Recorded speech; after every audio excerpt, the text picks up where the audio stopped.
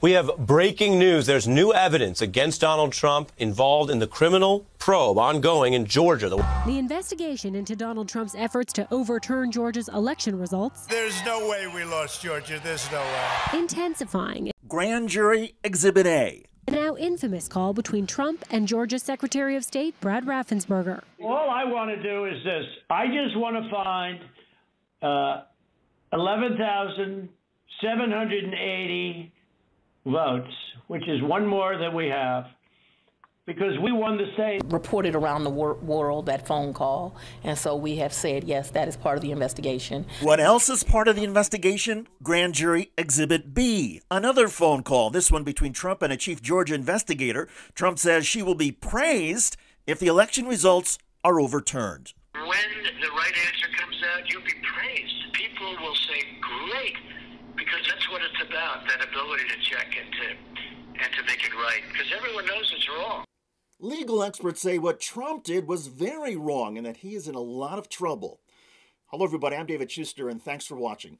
Subpoenas for documents and testimony have now been issued by the Fulton County, Georgia grand jury. In addition to the 2 Trump phone calls published by various news organizations, records show there were 18 other phone calls from the Trump White House to try and reach the Georgia Secretary of State before Mr. Trump finally connected. The frenzied effort helps establish intent, a crucial aspect in returning a grand jury indictment and then convicting a defendant at trial. Beyond the Trump efforts in phone call with the Secretary of State Raffensperger and the Trump call with the unelected chief election investigator, Mr. Trump also contacted Georgia's governor, Brian Kemp. Mr. Trump asked Kemp to convene a special session of the legislature to overturn the election. Records show Mr. Trump also contacted Georgia's Attorney General, Chris Carr, asking him not to oppose a Trump lawsuit that was challenging the November 6 results. Under Georgia law prohibiting election interference, the key question is this. Did Donald Trump, believing he won the election, merely seek to have election officials count every ballot and reach a fair outcome? Or did Mr. Trump try to convince officials to come up with results that would throw the election in his favor?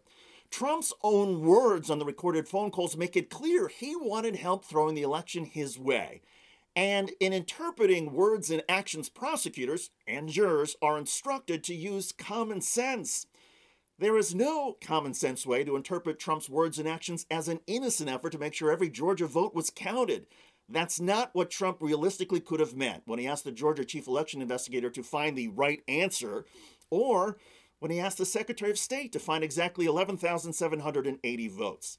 Now, while the Fulton County grand jury is still in its early stages, the DA has already added some firepower. Multiple news organizations report that Fani Willis just hired attorney Michael Carlson, an expert on the rules of evidence and criminal procedure. His expertise would be crucial in investigating a former president. A few weeks ago, DA Willis hired John Floyd, a nationally renowned lawyer who's considered an expert in racketeering cases. In other words, the Fulton County DA is beefing up her team. And by the way, this is the second known criminal investigation into Donald Trump. The former president is also being investigated by Manhattan District Attorney Cy Vance. He is reportedly reviewing Trump and the Trump Organization finances for evidence of fraud. A fraud case in New York and an election interference case in Georgia. Watch out.